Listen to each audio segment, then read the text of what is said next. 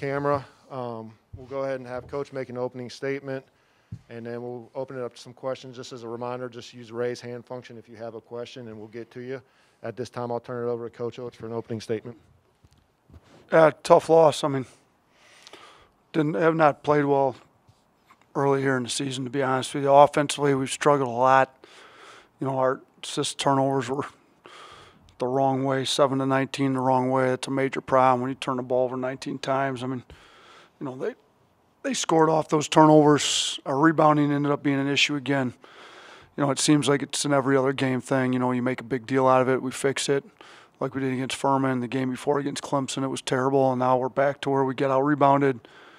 Second chance points, 20-12 the wrong way for them. So there's some stuff we got to clean up. It's got to be an everyday thing. Obviously, that shooting with the way we play, we've got to shoot the ball better. I think the last 3 games were 25%. I think 20-79 from 3 over these last 3 games. So we got to get better shots. The ball's got to move better. As a coach, it's all me. I've got to do a better job coaching our guys. We got to get them some better shots because we got some shooters on this team, and we got to figure out how to get our culture right to where we're bringing the effort it takes to win on a game-by-game basis, and it can't come every other game.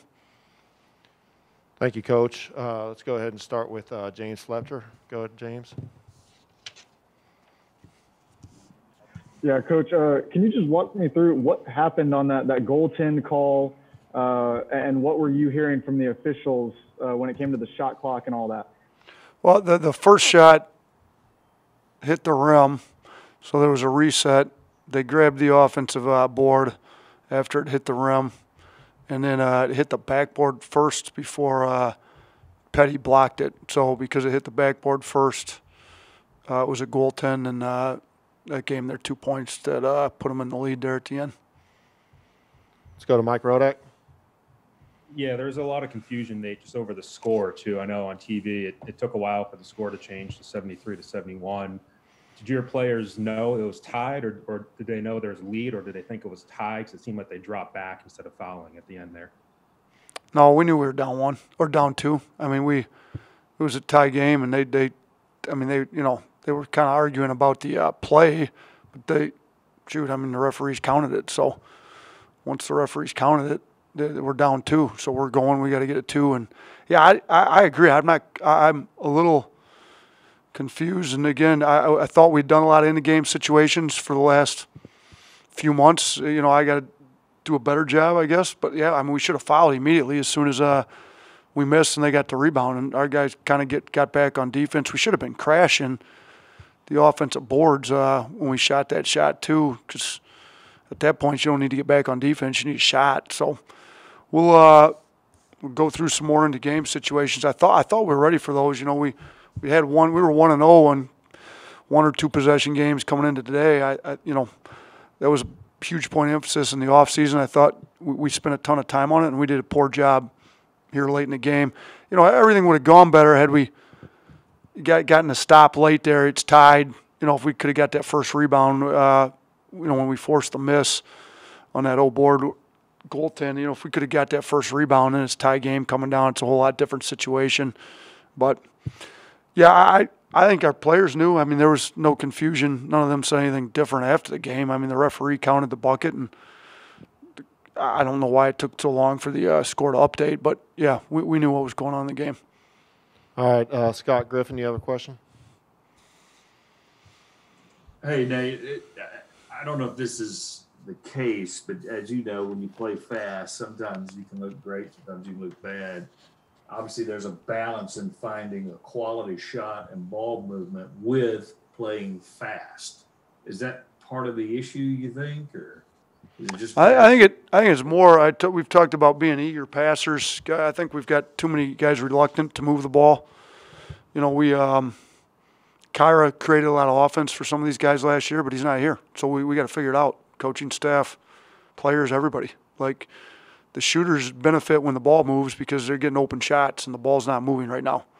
There's, to only have 7 assists to go with your 19 turnovers, that's a terrible game for the way we play. As many possessions as we get, as much as the ball's supposed to move, we're looking for plus 15, 20 assists, not 7. So I do think playing fast, the coach loses a little control of the game when you play fast.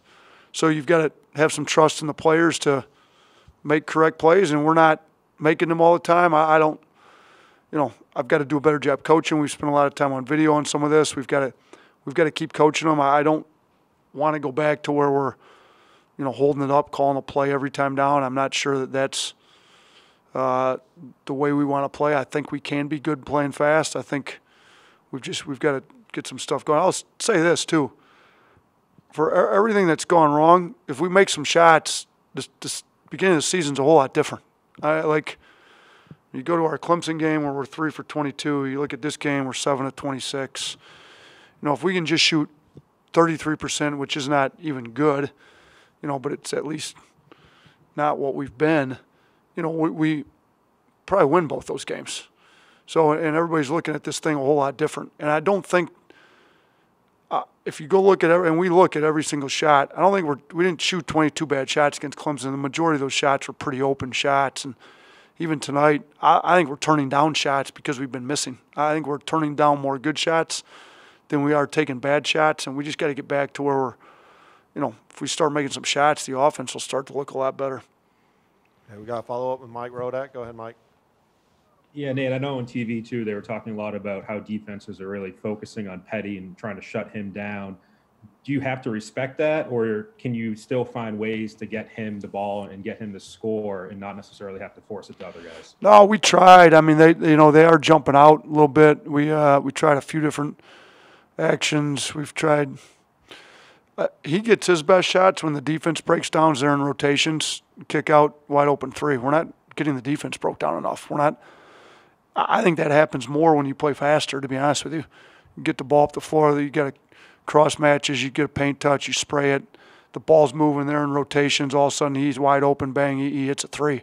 We're not getting that this year. I mean, if you go look at his 3s he hit last year, a bunch of those came. Or they come where, Kyra gets in a ball screen, Kyra beats his man in transition, they suck in, he sprays it, Petty's wide open, and he's not missing most of those. And we're just not getting him enough of those right now. And we've got to do a better job of that. All right, last question will be to James Fletcher. Go ahead, James. Yeah, Coach, a little bit of a two-parter here. What went into the decision to start Rojas over Quinterly, and then what did you think about Quinterly's response? Well, we thought Rojas played really well.